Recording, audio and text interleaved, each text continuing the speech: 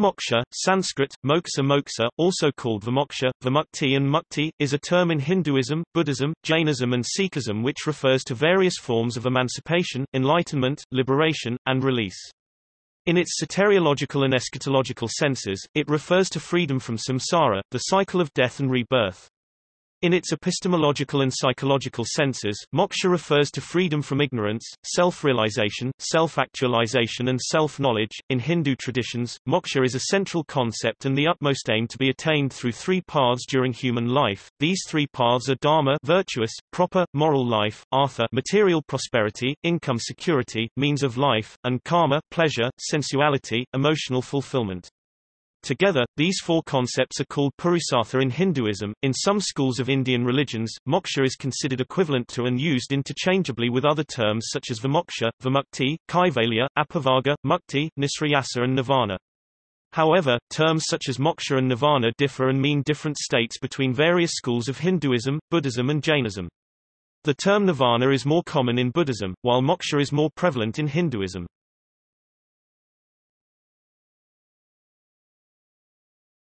Topic: Etymology.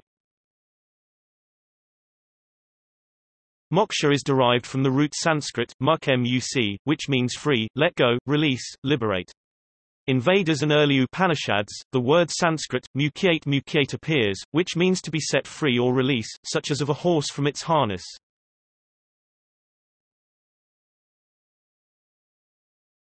Topic: Definition and meanings. The definition and meaning of moksha varies between various schools of Indian religions. Moksha means freedom, liberation, from what and how is where the schools differ. Moksha is also a concept that means liberation from rebirth or samsara. This liberation can be attained while one is on earth jivanmukti, or eschatologically karmamukti, vidamukti. Some Indian traditions have emphasized liberation on concrete, ethical action within the world. This liberation is an epistemological transformation that permits one to see the truth and reality behind the fog of ignorance. Moksha has been defined not merely as absence of suffering and release from bondage to samsara. Various schools of Hinduism also explain the concept as presence of the state of paripurna brahmanubhava, the experience of oneness with Brahman, the one supreme self, a state of knowledge, peace and bliss. For example, Vivekachudamani, an ancient book on moksha, explains one of many meditative steps on the path to moksha, as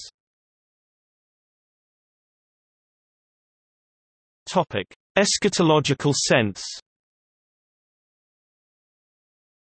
Moksha is a concept associated with samsara, birth-rebirth cycle. Samsara originated with religious movements in the first millennium BCE. These movements such as Buddhism, Jainism and new schools within Hinduism, saw human life as bondage to a repeated process of rebirth. This bondage to repeated rebirth and life, each life subject to injury, disease and aging, was seen as a cycle of suffering. By release from this cycle, the suffering involved in this cycle also ended. This release was called moksha, nirvana, kaivalya, mukti and other terms in various Indian religious traditions. Eschatological ideas evolved in Hinduism. In earliest Vedic literature, heaven and hell sufficed soteriological curiosities. Over time, the ancient scholars observed that people vary in the quality of virtuous or sinful life they lead, and began questioning how differences in each person's punya merit, good deeds, or pap demerit, sin, as human beings affected their afterlife. This question led to the conception of an afterlife where the person stayed in heaven or hell, in proportion to their merit or demerit, then returned to earth and were reborn, the cycle continuing indefinitely. The rebirth idea ultimately flowered into the ideas of samsara, or transmigration, where one's balance sheet of karma determined one's rebirth. Along with this idea of samsara, the ancient scholars developed the concept of moksha, as a state that released a person from the samsara cycle. Moksha release in eschatological sense in these ancient literature of Hinduism, suggests Van Buitenen, comes from self-knowledge and consciousness of oneness of Supreme Soul.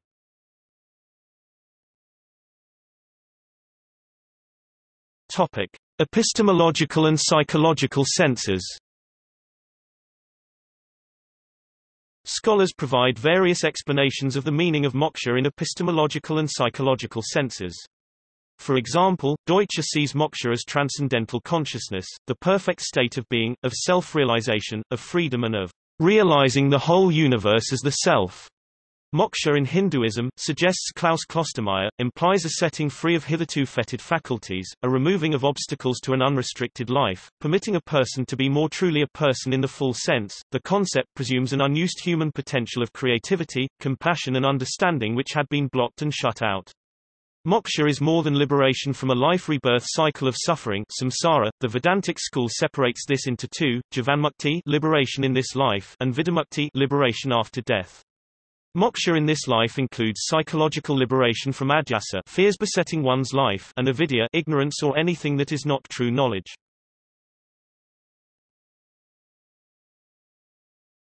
Topic: As a state of perfection. Many schools of Hinduism, according to Daniel Ingalls, see moksha as a state of perfection. The concept was seen as a natural goal beyond dharma. Moksha, in the epics and ancient literature of Hinduism, is seen as achievable by the same techniques necessary to practice dharma. Self-discipline is the path to dharma. Moksha is self-discipline that is so perfect that it becomes unconscious, second nature. Dharma is thus a means to moksha. The Sāmkhya school of Hinduism, for example, suggests that one of the paths to moksha is to magnify one's sattvam. To magnify one's sattvam, one must develop oneself where one's sattvam becomes one's instinctive nature. Many schools of Hinduism thus understood dharma and moksha as 2 points of a single journey of life, a journey for which the viaticum was discipline and self-training. Over time, these ideas about moksha were challenged.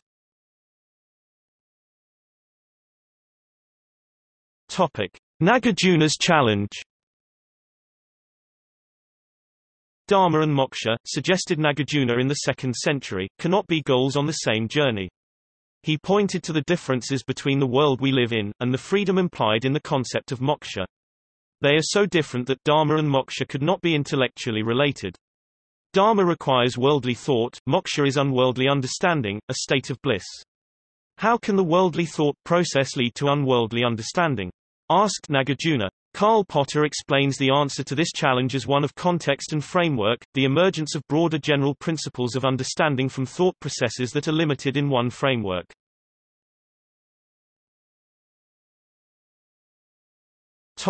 Adi Shankara's challenge.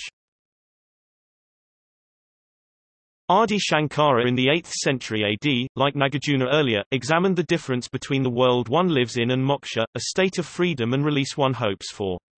Unlike Nagarjuna, Shankara considers the characteristics between the two. The world one lives in requires action as well as thought. Our world, he suggests, is impossible without vyavahara, action and plurality. The world is interconnected, one object works on another, input is transformed into output, change is continuous and everywhere. Moksha, suggests Shankara, is that final perfect, blissful state where there can be no change, where there can be no plurality of states. It has to be a state of thought and consciousness that excludes action. How can action-oriented techniques by which we attain the first 3 goals of man, karma, artha and dharma, be useful to attain the last goal, namely moksha? Scholars suggest Shankara's challenge to the concept of moksha parallels those of Plotinus against the Gnostics, with one important difference. Plotinus accused the Gnostics of exchanging an anthropocentric set of virtues with a theocentric set in pursuit of salvation. Shankara challenged that the concept of moksha implied an exchange of anthropocentric set of virtues, dharma, with a blissful state that has no need for values. Shankara goes on to suggest that anthropocentric virtues suffice.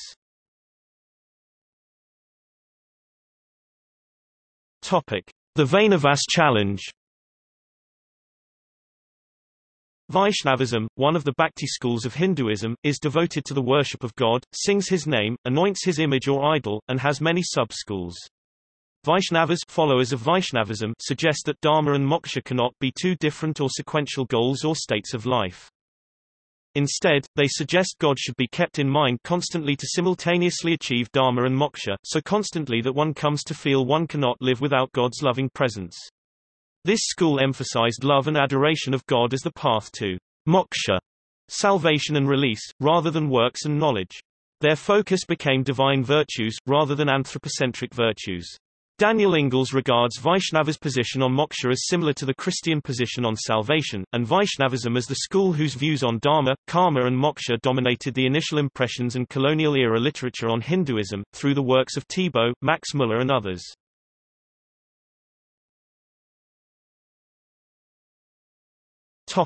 History. The concept of moksha appears much later in ancient Indian literature than the concept of dharma. The proto-concept that first appears in the ancient Sanskrit verses and early Upanishads is mukyate, which means freed or released. It is the middle and later Upanishads, such as the Svetasvatara and Maitri, where the word moksha appears and begins becoming an important concept. Katharka Upanishad, a middle Upanishadic era script dated to be about 2,500 years old, is among the earliest expositions about samsara and moksha. In Book 1, Section 3, the legend of boy Nachiketa queries Yama, the lord of death, to explain what causes samsara and what leads to liberation. Nachiketa inquires, what causes sorrow? Yama explains that suffering and samsara results from a life that is lived absent-mindedly, with impurity, with neither the use of intelligence nor self-examination, where neither mind nor senses are guided by one's atma, soul, self. Liberation comes from a life lived within a purity, alert mind, led by buddhi, reason, intelligence, realization of the supreme self, purusha, who dwells in all beings. Katharka Upanishad asserts knowledge liberates, knowledge is freedom. Katharka Upanishad also explains the role of yoga in personal liberation, moksha. Svetasvatara Upanishad, another Middle-era Upanishad written after Katharka Upanishad, begins with questions such as why is man born, what is the primal cause behind the universe, what causes joy and sorrow in life. It then examines the various theories, that were then existing, about samsara and release from bondage. Svetasvatara claims bondage results from ignorance, illusion or delusion, deliverance comes from knowledge. The Supreme Being dwells in every being, He is the primal cause, He is the eternal law, He is the essence of everything, He is nature, He is not a separate entity. Liberation comes to those who know Supreme Being is present as the universal spirit and principle, just as they know butter is present in milk.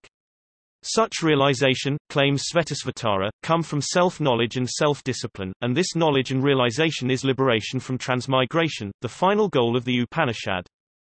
Starting with the Middle Upanishad era, moksha, or equivalent terms such as mukti and kaivalya, is a major theme in many Upanishads. For example, Sarasvati Rahasya Upanishad, one of several Upanishads of the Bhakti school of Hinduism, starts out with prayers to goddess Sarasvati.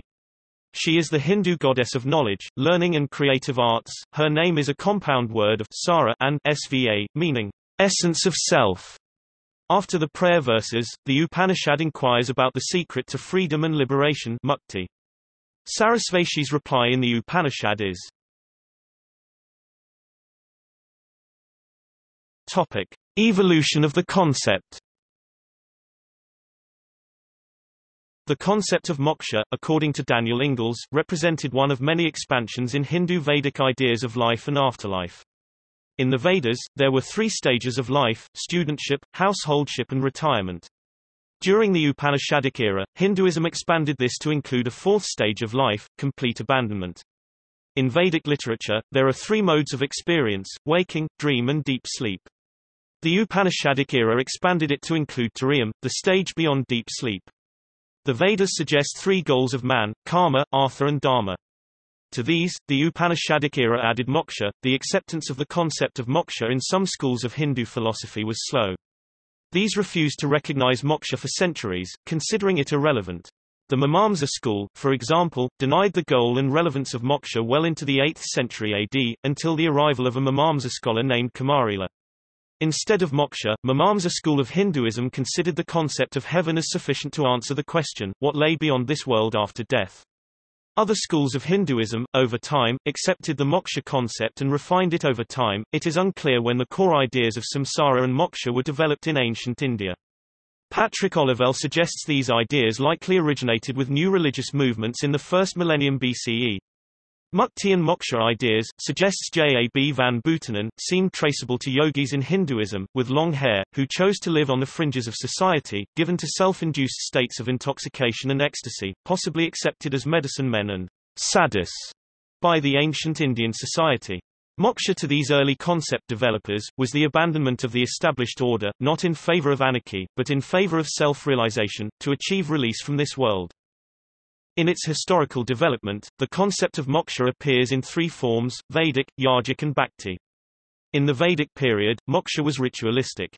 Mokṣa was claimed to result from properly completed rituals such as those before Agni, the fire deity.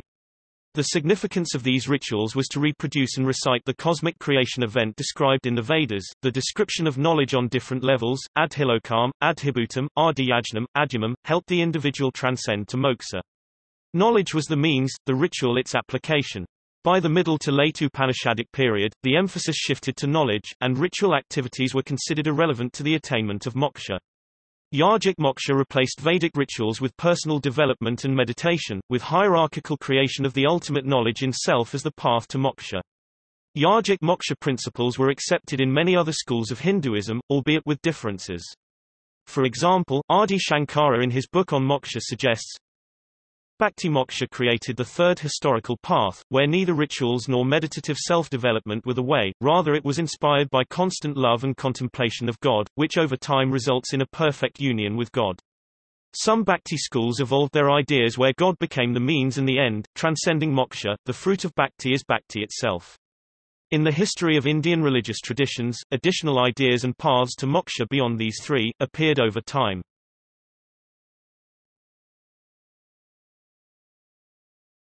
Topic: Synonyms. The words moksha, nirvana, nibbana, and kaivalya are sometimes used synonymously, because they all refer to the state that liberates a person from all causes of sorrow and suffering. However, in modern-era literature, these concepts have different premises in different religions. Nirvana, a concept common in Buddhism, is a state of realization that there is no self, no soul, and emptiness, while moksha, a concept common in many schools of Hinduism, is acceptance of self, soul, realization of liberating knowledge, the consciousness of oneness with Brahman, all existence and understanding the whole universe as the self. Nirvana starts with the premise that there is no self. Moksha, on the other hand, starts with the premise that everything is the self. There is no consciousness in the state of nirvana, but everything is one unified consciousness in the state of moksha. Kaivalya, a concept akin to moksha, rather than nirvana, is found in some schools of Hinduism such as the Yoga school. Kaivalya is the realization of aloofness with liberating knowledge of one's self and union with the spiritual universe. For example, Patanjali's Yoga Sutra suggests, Nirvana and moksha, in all traditions, represents a state of being in ultimate reality and perfection, but described in a very different way. Some scholars, states Jainism, assert that the nirvana of Buddhism is same as the Brahman in Hinduism, a view other scholars and he disagree with. Buddhism rejects the idea of Brahman, and the metaphysical ideas about soul Atman are also rejected by Buddhism, while those ideas are essential to moksha in Hinduism. In Buddhism, nirvana is blowing out or extinction. In Hinduism, moksha is identity or oneness with Brahman. Realization of anatta Atman is essential to Buddhist nirvana. Realization of Atman Atta is essential to Hindu moksha.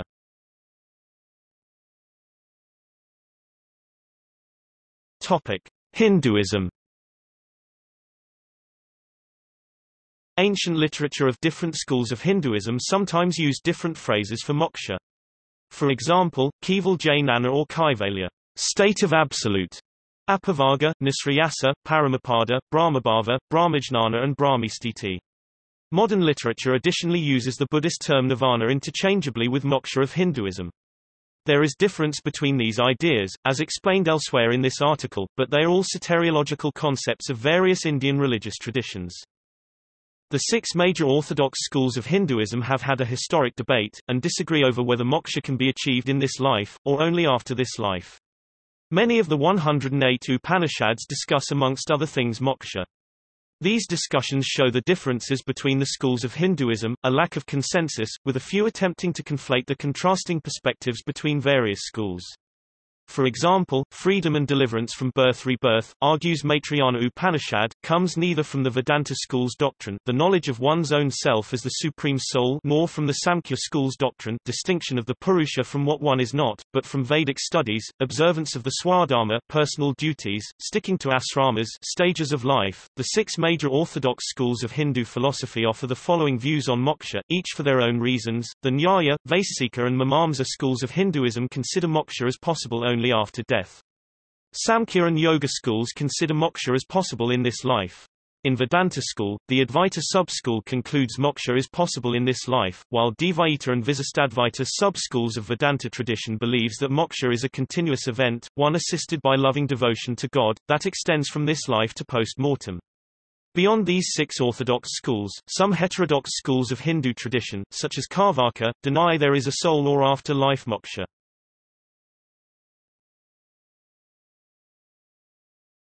Topic: Sāmkhya, Yoga and Mokṣa.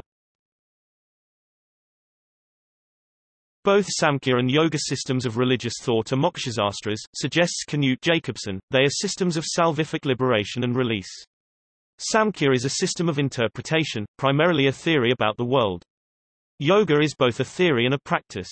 Yoga gained wide acceptance in ancient India. Its ideas and practices became part of many religious schools in Hinduism, including those that were very different from Sāmkhya. The 8 limbs of yoga can be interpreted as a way to liberation, moksha. In Sāmkhya literature, liberation is commonly referred to as kaivalya. In this school, kaivalya means the realization of purusa, the principle of consciousness, as independent from mind and body, as different from prakti. Like many schools of Hinduism, in Sāmkhya and Yoga schools, the emphasis is on the attainment of knowledge, vidya or jnana, as necessary for salvific liberation, moksha. Yoga's purpose is then seen as a means to remove the avidya, that is, ignorance or misleading, incorrect knowledge about oneself and the universe. It seeks to end ordinary reflexive awareness with deeper, purer and holistic awareness samadhi. Yoga, during the pursuit of moksha, encourages practice yasa with detachment vairagya, which over time leads to deep concentration samadhi. Detachment means withdrawal from outer world and calming of mind, while practice means the application of effort over time. Such steps are claimed by yoga school as leading to samadhi, a state of deep awareness, release and bliss called kaivalya. Yoga, or marga, in Hinduism is widely classified into 4 spiritual practices. The first marga is jnana yoga, the way of knowledge. The second marga is bhakti yoga, the way of loving devotion to God. The third marga is karma yoga, the way of works. The fourth marga is raja yoga, the way of contemplation and meditation. These margas are part of different schools in Hinduism, and their definition and methods to moksha. For example, the Advaita Vedanta school relies on jnana yoga in its teachings of moksha.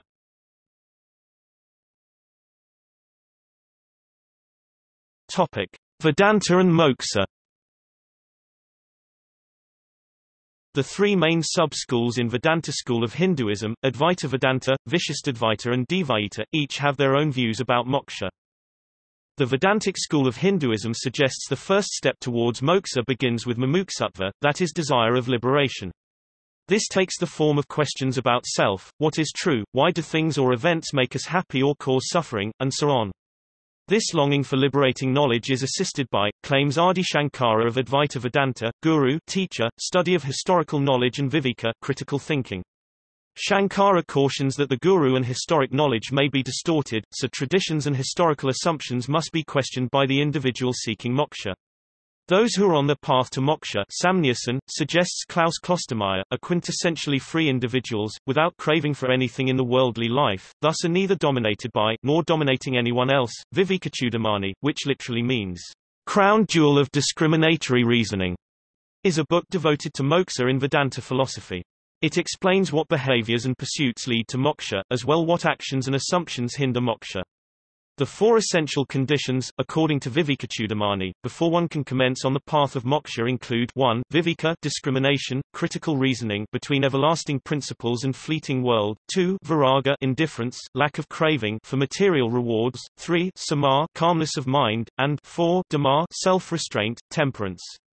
The Brahmasutrabhasya adds to the above 4 requirements the following: aparati, lack of bias, dispassion; titiksa, endurance, patience; sraddha, faith; and samadhana, attentness, commitment. The Advaita tradition considers moksha achievable by removing avidya, ignorance. Moksha is seen as a final release from illusion, and through knowledge anubhava of one's own fundamental nature, which is satsatananda. Advaita holds there is no being, non-being distinction between Atman, Brahman, and Paramatman. The knowledge of Brahman leads to moksha, where Brahman is described as that which is the origin and end of all things, the universal principle behind and at source of everything that exists, consciousness that pervades everything and everyone. Advaita Vedanta emphasizes jnana yoga as the means of achieving moksha.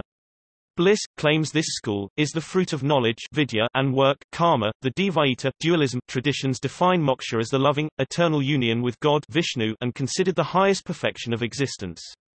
Dvaita schools suggest every soul encounters liberation differently. Dualist schools, e.g. Vaishnava, see God as the object of love, for example, a personified monotheistic conception of Shiva or Vishnu.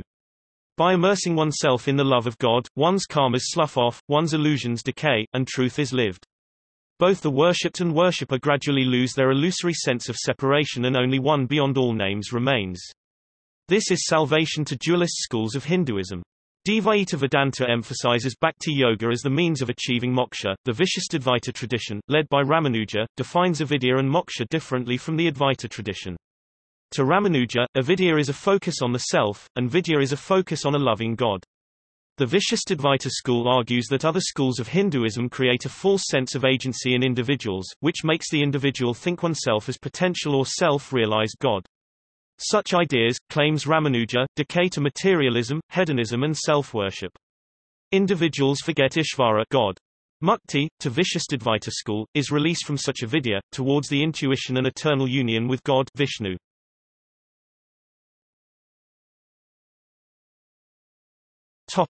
Mokṣa in this life. Among the Sāmkhya, Yoga and Vedanta schools of Hinduism, liberation and freedom reached within one's life is referred to as Jivanmukti, and the individual who has experienced this state is called Jivanmukta, self-realized person. Dozens of Upanishads, including those from Middle Upanishadic period, mention or describe the state of liberation, Jivanmukti. Some contrast Jivanmukti with Vidamukti, moksha from samsara after death. Jivanmukti is a state that transforms the nature, attributes and behaviors of an individual, claim these ancient texts of Hindu philosophy.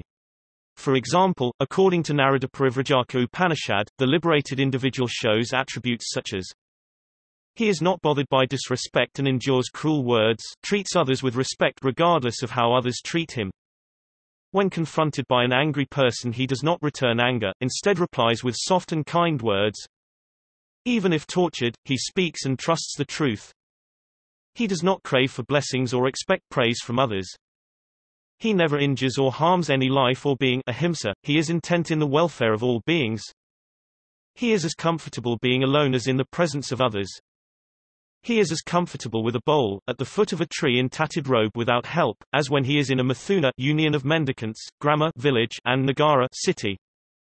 He doesn't care about or wear sika tuft of hair on the back of head for religious reasons, nor the holy thread across his body. To him, knowledge is sika, knowledge is the holy thread, knowledge alone is supreme. Outer appearances and rituals do not matter to him, only knowledge matters. For him there is no invocation nor dismissal of deities, no mantra nor non-mantra, no prostrations nor worship of gods, goddess or ancestors, nothing other than knowledge of self. He is humble, high-spirited, of clear and steady mind, straightforward, compassionate, patient, indifferent, courageous, speaks firmly and with sweet words. When a Jivanmukta dies he achieves Paramukti and becomes a Paramukta. Jivanmukta experience enlightenment and liberation while alive and also after death, i.e., after becoming Paramukta, while Vidimukta experiences enlightenment and liberation only after death.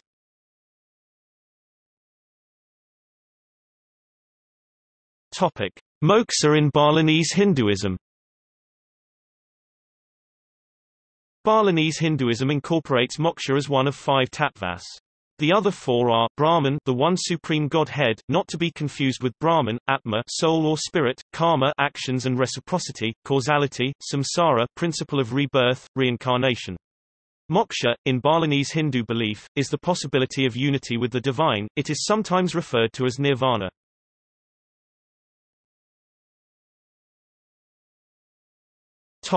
Buddhism.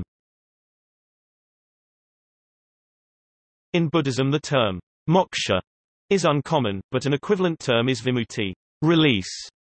In the suttas 2 forms of release are mentioned, namely seto vimutti, deliverance of mind, and panna vimutti, deliverance through wisdom, insight.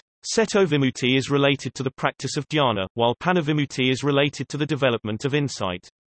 According to Gombrich, the distinction may be a later development, which resulted in a change of doctrine, regarding the practice of dhyana to be insufficient for final liberation. With release comes nirvana, Pali, nibbana, blowing out, quenching, or becoming extinguished of the fires of the passions and of self-view. It is a timeless state, in which there is no more becoming. Nirvana ends the cycle of dukkha and rebirth in the 6 realms of samsara Buddhism. It is part of the Four Noble Truths doctrine of Buddhism, which plays an essential role in Theravada Buddhism. Nirvana has been described in Buddhist texts in a manner similar to other Indian religions, as the state of complete liberation, enlightenment, highest happiness, bliss, fearless, freedom, dukkha-less, permanence, non-dependent origination, unfathomable, indescribable. It has also been described as a state of release marked by emptiness and realization of non-self. Such descriptions, states Peter Harvey, are contested by scholars because nirvana in Buddhism is ultimately described as a state of stop consciousness blown out, but one that is not non-existent. And it seems impossible to imagine what awareness devoid of any object would be like.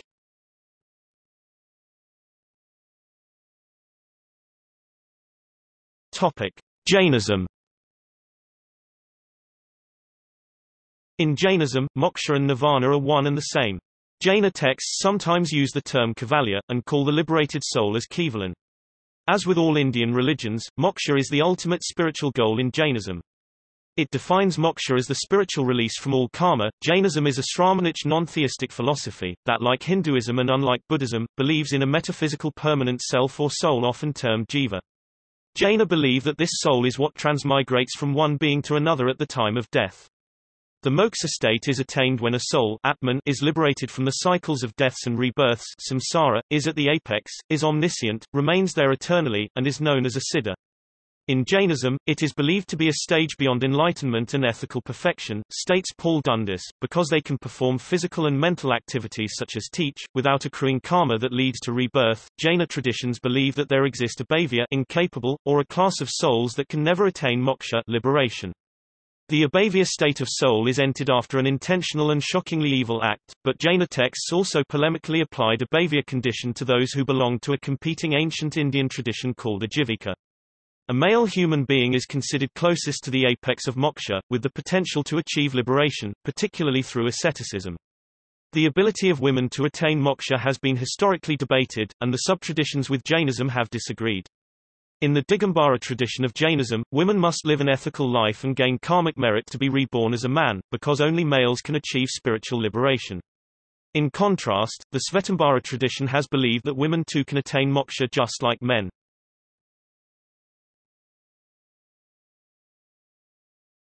Sikhism. The Sikh concept of mukti moksha is similar to other Indian religions, and refers to spiritual liberation. It is described in Sikhism as the state that breaks the cycle of rebirths. Mukti is obtained according to Sikhism, states Singha, through God's grace. According to the Guru Granth Sahib, the devotion to God is viewed as more important than the desire for mukti. Sikhism recommends Naam Simran as the way to mukti, which is meditating and repeating the Naam names of God.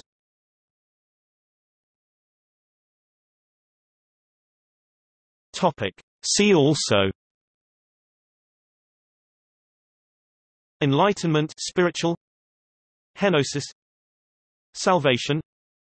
Notes